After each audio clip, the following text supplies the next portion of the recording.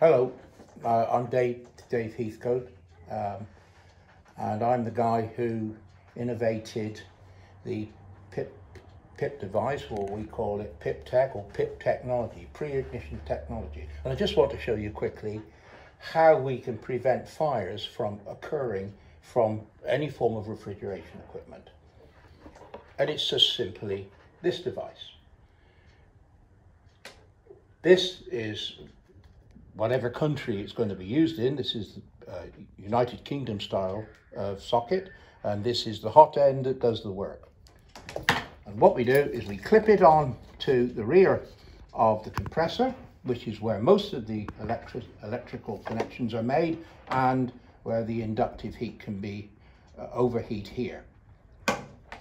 And this is a simple device. It doesn't do anything unless it's called upon to do something. 85 degrees C, which none of this should ever reach, in the position there where all the connections are. If something happens, as happened with Grenfell in London, with a refrigerator there, and we remember that.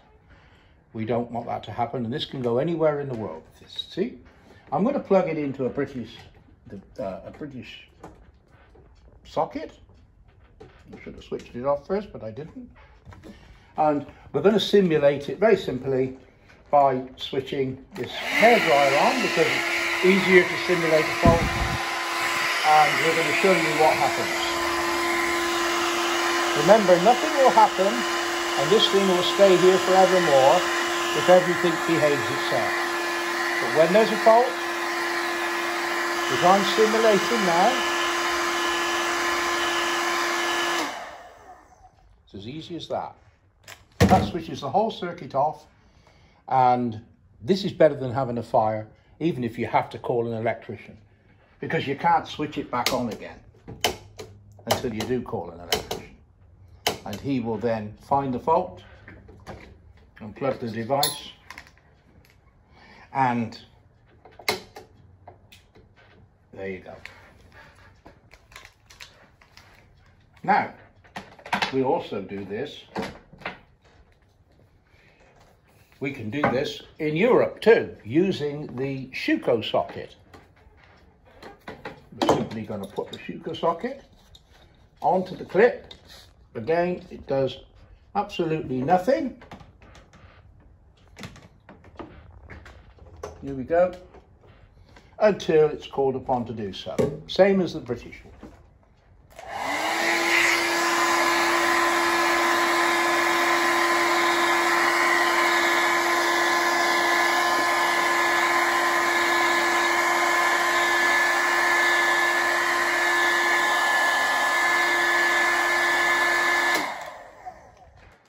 Precisely. Let's try another one.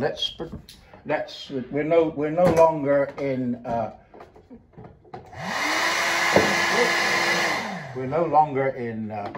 in Europe. We're going down to South Africa or parts of India. Here you have what we call BS546 or SANS 164/1. And we're going to plug that in. We have that particular plug here. And let's try this one.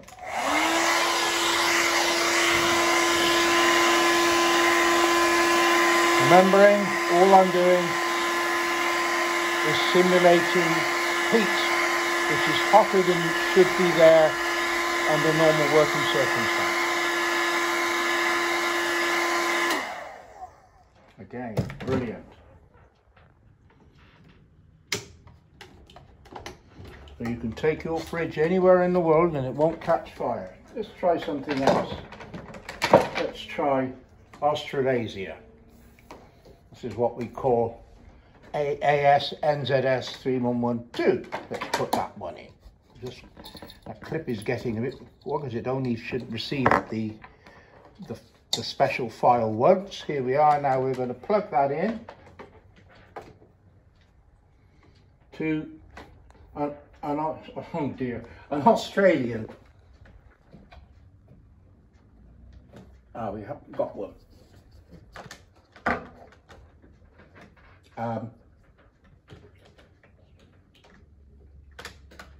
Right, I'm going to unplug the fridge for a minute. There we go. There we go. Sorry about that.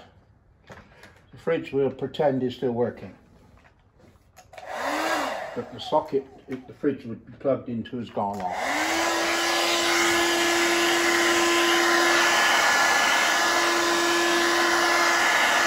As I'm applying the heat with the hairdryer as opposed to from the fridge, but it's as a scenario just to test it.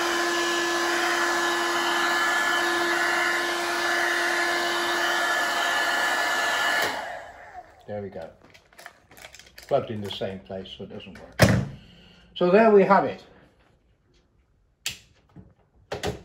4 different types. We have making one for the American style socket, but we haven't done that as yet.